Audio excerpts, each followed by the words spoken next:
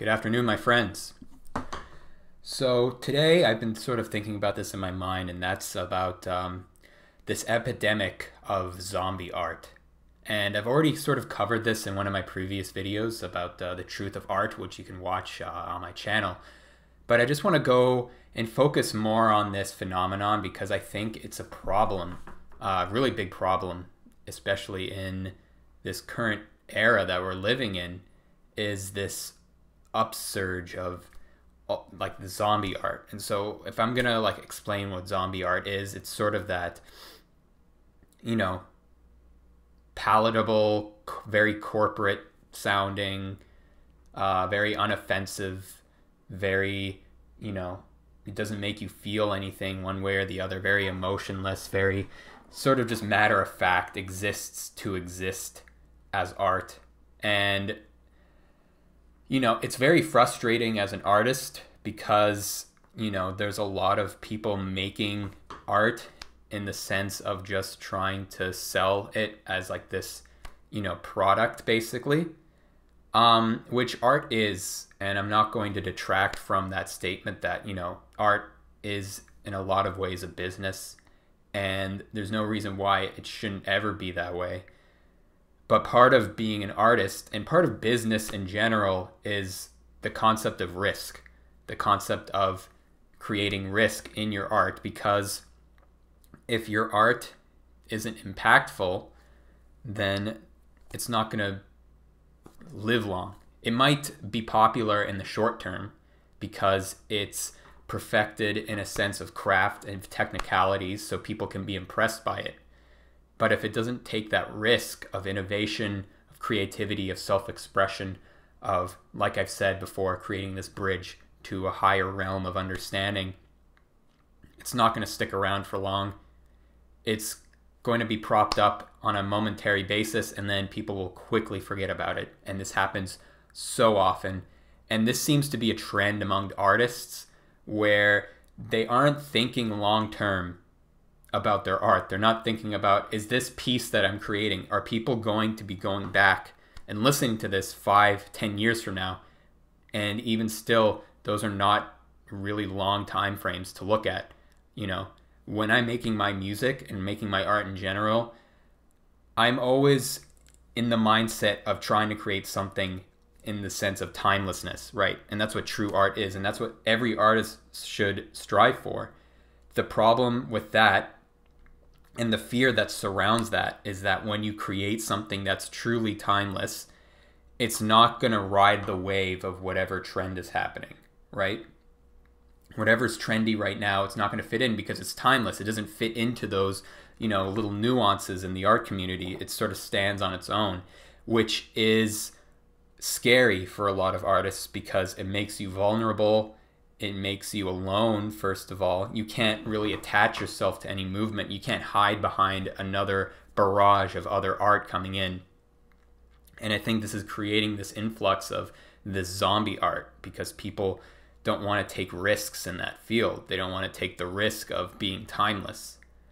And, there comes with a certain sense of integrity and honesty with yourself that if, the basic guideline as being an artist is that you should genuinely enjoy your art, genuinely consume it, in the sense that when I make my music, I'm always listening to it. It's my favorite kind of music to listen to is my own music. And this isn't an egotistical, pride kind of thing. That was the reason I made music in the first place. I wanted to look for music online and listen to things that I enjoyed in a timeless fashion, music that I continue to go back to. I listen to a lot of older music because a lot of that music was timeless. And then there's a lot of timeless music coming out today as well. But it's, a lot of it also isn't because of this influx of the zombie art that's going on right now.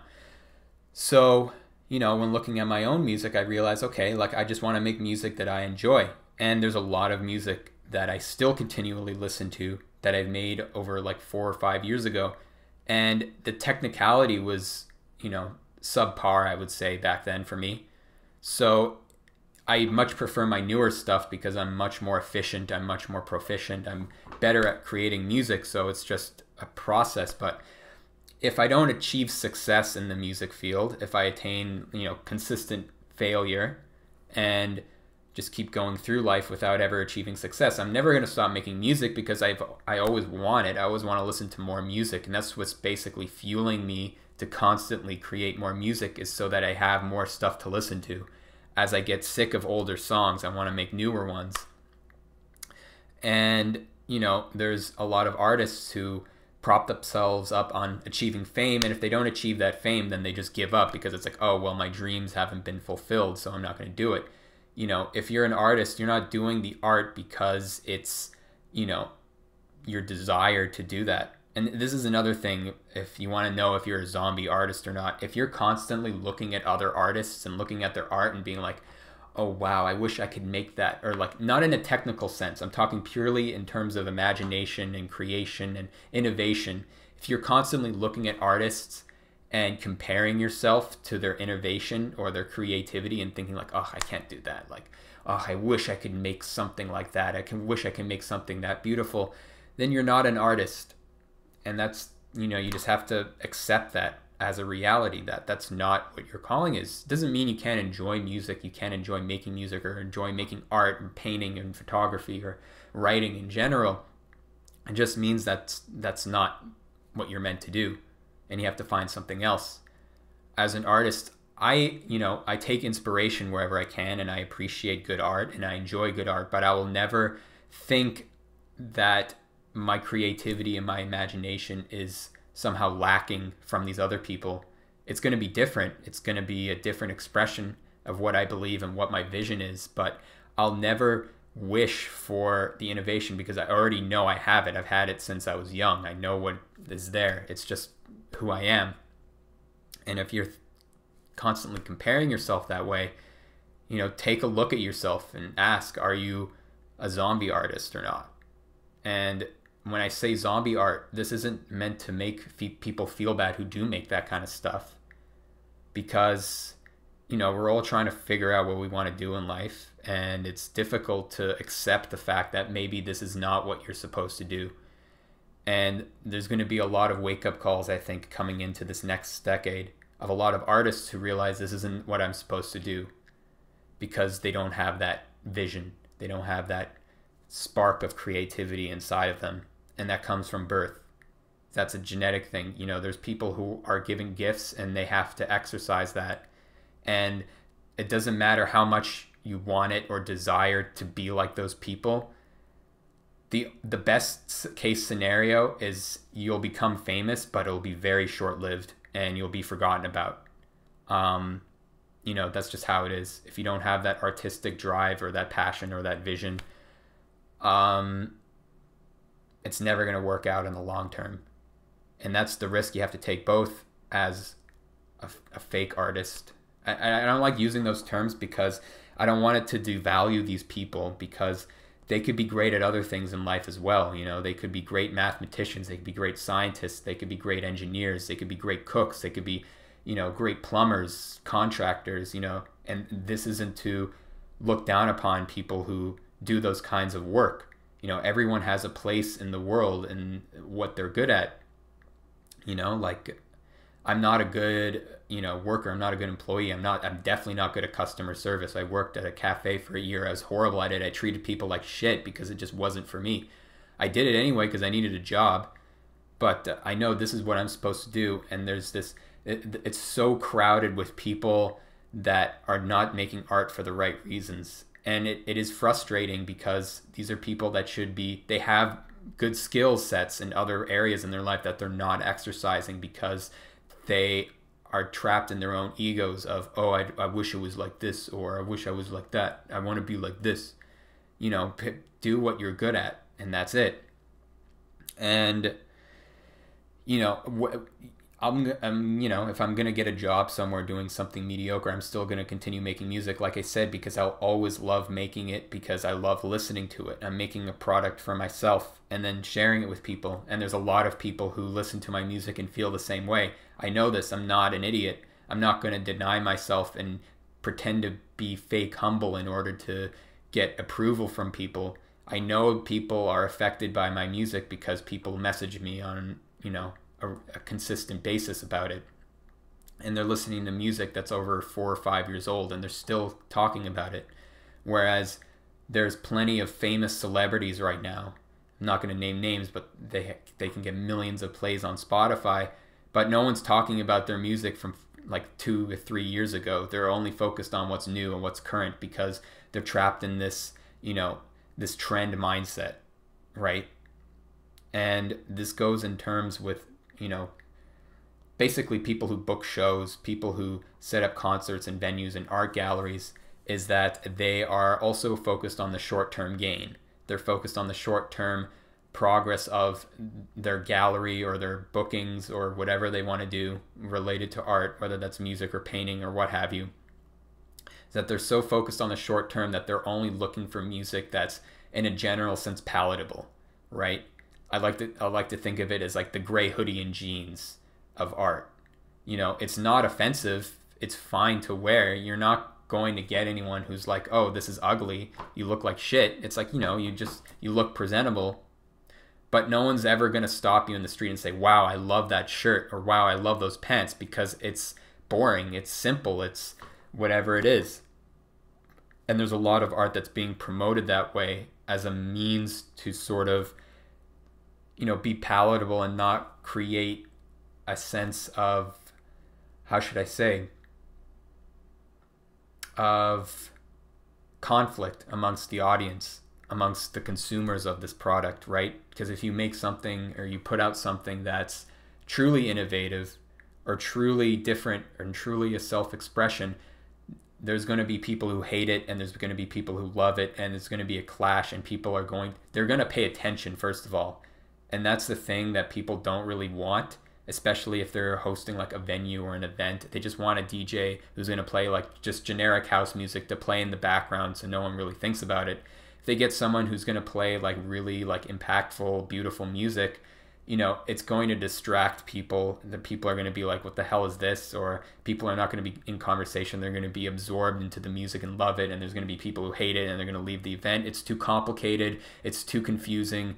And people would rather just make something that's generally palatable and it does the job of what they want and they don't really care. And there's nothing wrong with that, because ultimately people are just trying to get through their lives and they're just trying to put something in the background. It's like, oh yeah, people like music, we'll put music on and that's it. The problem is when that becomes the standard or the forefront of what art is supposed to be and what is being promoted as an artist of this is the path that you should follow, is when you get into that mindset of, oh, I have to be like this in order to attain success. There's no real way to do that.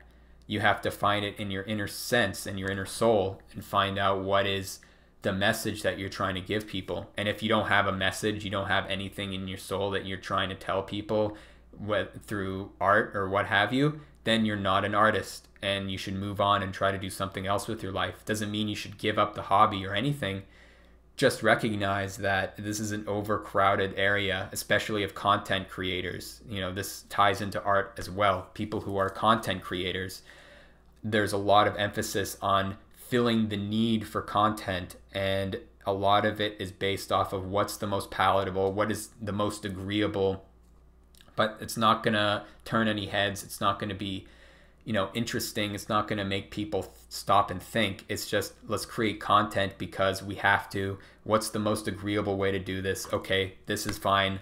Let's continue on with this. And this has been going on for, hundreds of years. This isn't a recent phenomenon, although it's sort of been, it comes in waves, so to speak. There's always these Renaissance periods of great art creation, and then it sort of reaches a plateau, and then a bunch of people copy that movement, and it kind of, fizzles out, and people sort of forget what the whole point of that art was in the first place, because they're just replicating it in order to create content, because there's this need of something new all the time. So, that's something to keep in mind about the zombie art phenomenon, because it's, it is a problem, and it's arising from this whole Netflix, Disney Plus generation of this consistent need to generate content. And it's why you find a lot of these shows, like especially 20 years ago, you'd have a show, especially a good show, run for 10 seasons, and then, it would end, or it would just keep going for 20 seasons or 30 seasons, whatever, right? Because there was a respect for that art, that creation, that innovation. Now with this stuff, it's like they're just creating content that's, generally entertaining, and they'll run it for 1 or 2 seasons and then move on to the next one because the audience will get sick of it because they don't care anymore. I'll find my next show that I'm going to watch, because they're just watching this show because they have free time and they want to be mildly entertained by something. They don't want to actually have to focus in on a real show that requires a lot of time and energy. And, it is what it is.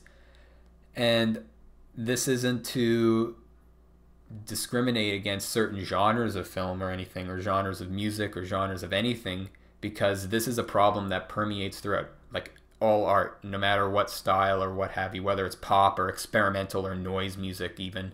So, that's something I think a lot of people should keep in their heads, especially when they're consuming art or whether they're creating art. Think about the real reasons why you're making this. Are you making this because you feel like you just want to be like everyone else and you want to make this because you want to be popular or you want to be part of some movement? Then if that's your reasoning, then you're going to have to give up on that. Because if you don't have a message to say, you don't have something important coming from within you, then your art's meaningless.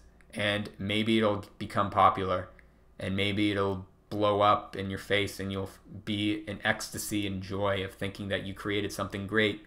But just watch as that relevancy, that meaning of that art just gets cut down very quickly, and everyone forgets about it. So that's all I have to say about that, and I hope you have a wonderful day.